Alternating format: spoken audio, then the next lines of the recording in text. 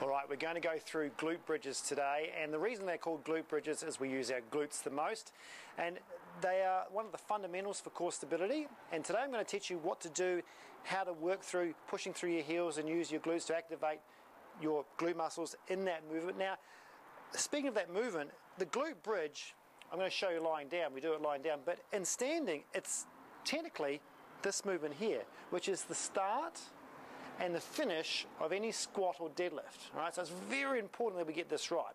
So think of, if I'm going to squat or deadlift, that movement there, I've got to make sure my spine is in neutral and I don't go into extension or flexion, but also I want my glutes really activated and really working because they're going to help protect my back. So glute bridges, if you like, is a fundamental exercise to do before squats and deadlifts. All right, so let's have a look.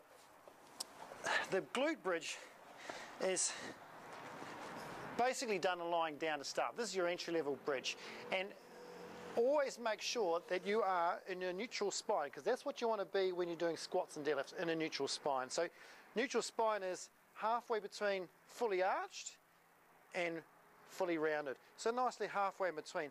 And then you've got to make sure, again, when you're squatting and deadlifting, you're making sure your core is on. Now the best way to work on bracing your core is a quick breath out, a little breath like that, and it just tightens the core. Now you've got to keep that on and keep breathing. So making sure that's on and you're breathing the whole way through, you don't let that go. So this is on nice and tight, and I'm still breathing so you can hear me talking.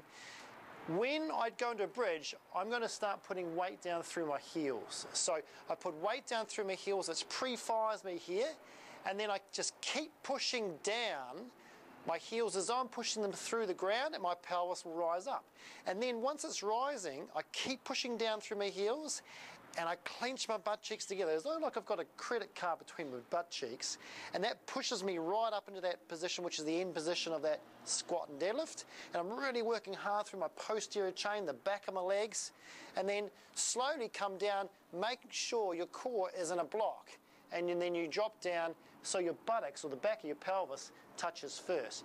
What I don't want you to do is do an articulated bridge, which is this little roll into the pelvic tilt. So I don't want you pelvic tilting posteriorly like that, because then you go into flexion. That's really bad for people with disc problems who are trying to do bridges. They don't want to go into flexion.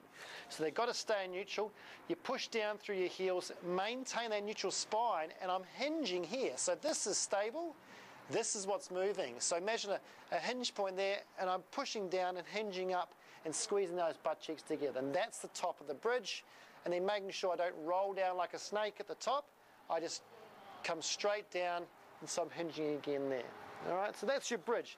Now to make that harder, or make the work rate of your glutes even more, and their deep lateral rotators and your adductors, we put a band on. Now this micro band is really good because it just allows me to push out against resistance. All right, so I'm doing an actual external rotation, which is making my glutes fire more.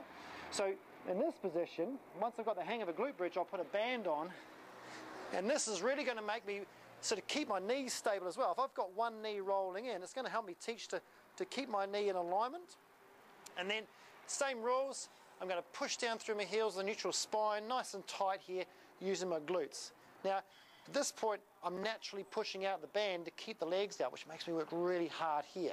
All right, so once you've got a bit of strength, you can put the band on to add some more resistance if you like. All right, so that's your band, that's your level 2. Now to go one step above that, you need to go into one leg, which is really helpful for single leg stability or single leg hip stability.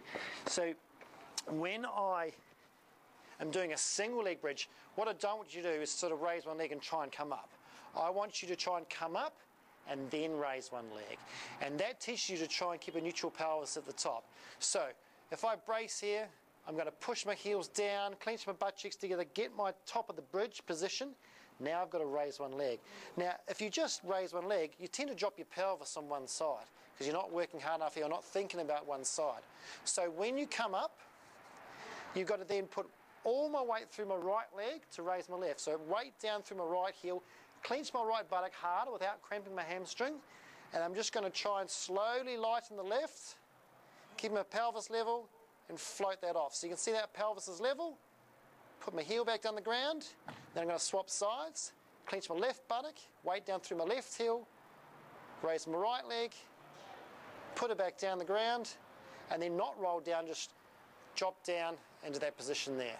Okay, so make sure that you're not letting your pelvis tilt left and right, and if you are a bit weak on the exercise, what you can do is just lighten one leg. So you sort of lift one heel off. It's almost like you're about to float one leg and then put it back down the ground again. Other side, float one leg off until you've got enough strength and control that, that leg just floats off the ground and back down and then drop down.